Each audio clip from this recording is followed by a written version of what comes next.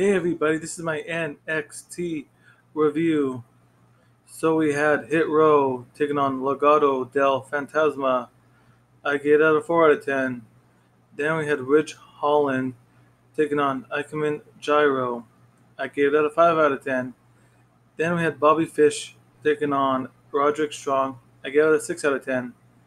Then we had LA Knight and Cameron Grimes taking on the Grizzled Young Veterans.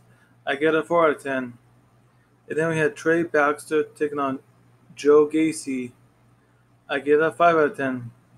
Then we had Johnny Gargano taking on Dexter Lumis. I gave that 5 out of 10. So overall tonight, I'm giving NXT a 6 out of 10. If you're new here, make sure you hit that like button, subscribe, and hit that bell for notifications.